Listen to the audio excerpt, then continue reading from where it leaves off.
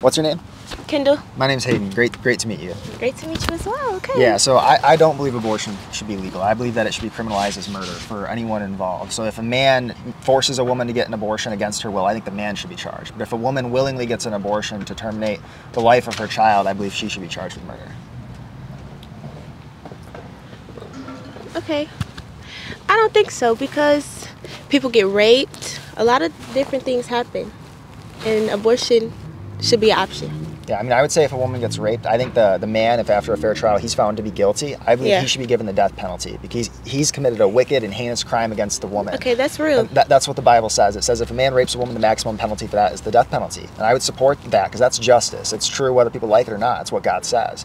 And I would say for the mother of the child and the child that's conceived inside of her, I would say she's going to need a lot of love, care, and support. And I'd say Christians, the church, family, community, friends should all rally around that woman and her child and try to support them, provide them with love and care. But the child inside of her is completely innocent. The child is not the same person as the rapist. It's an innocent human being, just like the mother who's the victim.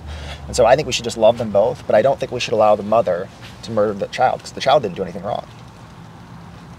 Okay, you have some good points, but I still feel like abortion should be an option for every woman because it's her body at the end of the day. What do you mean by that, though? Because I've heard people say it's her body, and sometimes they mean they think the baby is her body, and other times they mean the baby is inside of her body, and since it's inside of her body, she should be able to kill the child. Well, they both made the child, and it's her body, it's her kid. So she should be able to choose if she wants to abort that child, if she doesn't want that kid, she wants to keep the baby. Well, here's one thing I want you to think about, though, right? If it should be her choice when the child is preborn, but it's the same child that then passes through the vagina, right, when she gives birth. Okay. Well, if the argument is if she doesn't want the child in her womb, she can kill it. Well, once that child's outside of her womb, what if she decides she doesn't want it then? Can she kill that child? No, that's why it's always an option. Well, yeah, but why should it be? Option. You could do anything. But why should it be an option to murder the child when it's preborn, but not when it's born?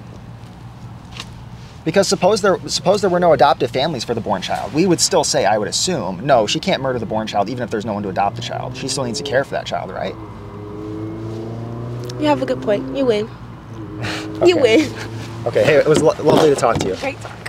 Have a great day.